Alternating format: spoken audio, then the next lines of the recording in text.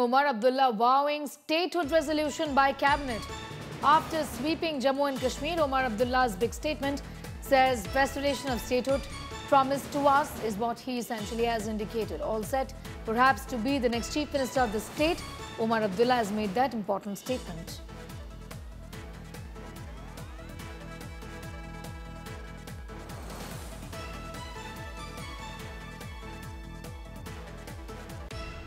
हमारे और दिल्ली में फ़र्क है। दिल्ली कभी रियासत रही नहीं। दिल्ली को रियासत बनाने का वादा किसी ने किया नहीं। हम एक रियासत थे। 2019 से पहले जम्मू कश्मीर अपने आप में एक रियासत थी और हमें रियासत का दर्जा एक वादा दिया गया है। वज़ीर-ए-आज़म साहब ने दिया है, गृह मंत्री साहब ने दिया है, बीजेपी के अन्य जो सीनियर मिनिस्टर हैं उन्होंने बार बार कहा है कि जम्मू कश्मीर में ये 3 कदम लिए जाएंगे। पहले डिलिमिटेशन, फिर इलेक्शन, फिर स्टेटहुड। अब डिलिमिटेशन भी हो गया, इलेक्शन भी हो गए, अब स्टेटहुड रह गया है। तो यहाँ हुकूमत बनते ही मैं तो ये उम्मीद करूँगा कि कैबिनेट का पहला फ़ैसला ये होगा कि वो एक रेजोल्यूशन कैबिनेट की तरफ से पास करें कि मरकज़ को अब जम्मू कश्मीर में रियासत का दर्जा देना चाहिए और वो रेजोल्यूशन लेके वज़ीर-ए-आज़म साहब को पेश किया जाए। अब मैं 2 सीटों पर तो रह नहीं सकता।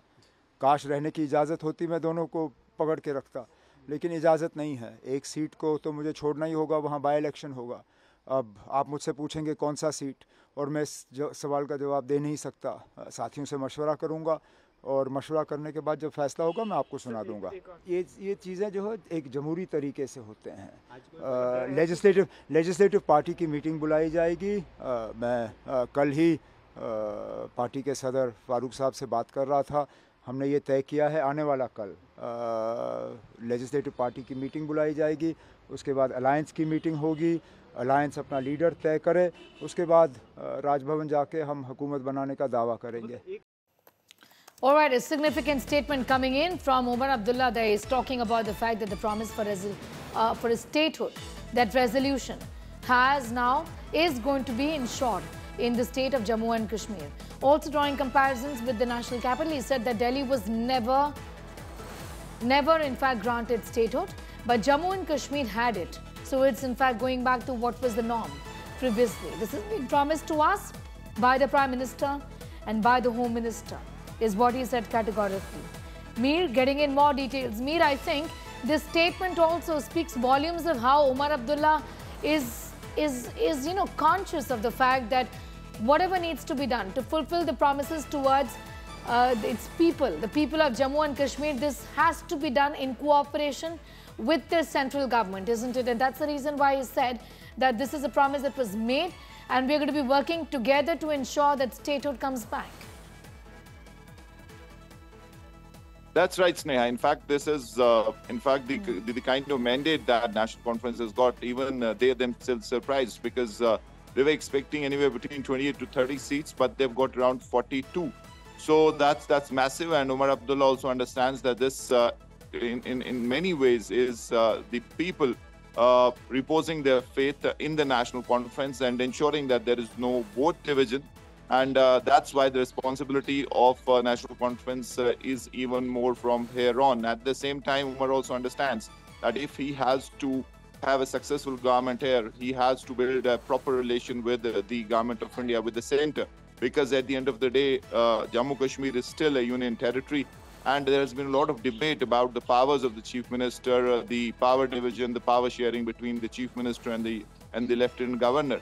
So already he is aware of this particular aspect, and that's why he wants to start on a positive note, clearly sending the signals to the government of India that he's ready to build a proper relationship. And as the NC and Congress make a government, moving forward, he wants a cordial relation with the center, with the BJP government. So these are positive signals as far as Omar Abdullah is concerned.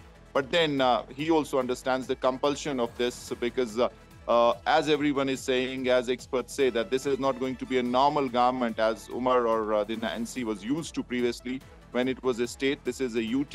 It's an absolutely different power structure where the lieutenant governor will have more say, especially in critical matters like security, law, etc.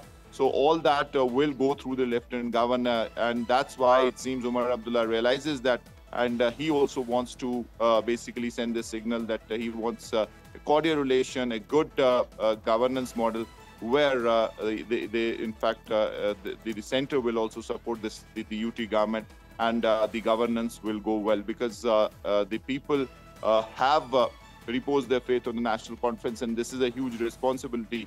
The NC understands that, and probably this statement is in that particular context. All right, I'm going to thank you, Meet, getting in up to speed with those details, getting us up to speed with those details as far as a statement on statehood is concerned. The hope is that it's going to be restored.